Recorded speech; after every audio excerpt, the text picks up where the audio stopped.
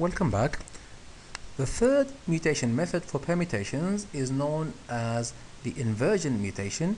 In this method, we randomly pick two elements and then we invert or reverse the substring or the values between them, right? We just randomly pick 2 points and then we reverse that subarray or sublist. We just reverse it or invert it. This method preserves most adjacency information, but it's disruptive of the order information. Okay, the way things are ordered here get disrupted. Let's have a look at a simple example. If we have the same array that we used before, let's say that we randomly choose 2 points and the start cut point is here and the end point is here. Then what we do is we just reverse that sub array. So it was 2 3 5 4, it becomes 5 4 3 2.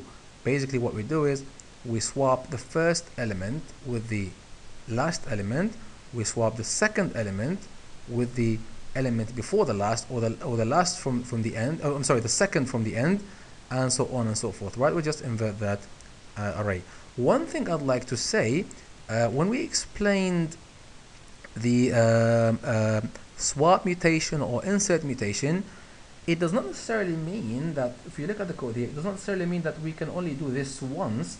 No, rather we can do it several times. So we can have a loop to do this several times, right? Like here for the insert mutation or for the swap mutation, we can do this several times. It will give us new chromosomes, right? Now for the inversion mutation, as we mentioned, this is how it works, and the way we do it here I actually do it 5 times. So the same idea from before. Input to the method is an integer array. We make a clone of it, we calculate the length, and then we're going to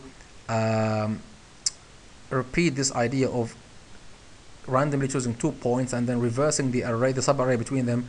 We're going to repeat it 5 times. So randomly choose 2 points the way we did it before. We make sure that R1 is less than R2. R1 and R2 now are 2 indices in the array, right? In this array. What we do is we find the middle point between R1 and R2, because what we do, we use the middle point to swap elements from the far right to the far left, and so on and so forth.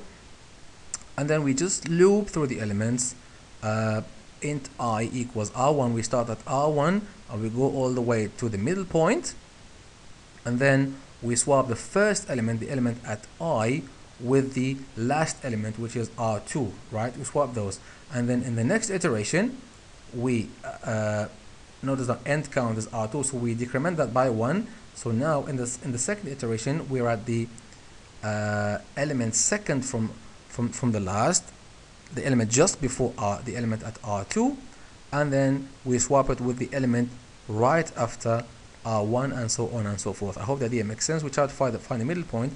Obviously here we don't have middle point because the length of the subarray is 4. So if it was 5, let's say if we had 2 3 4 5 6, then the middle point is at 4.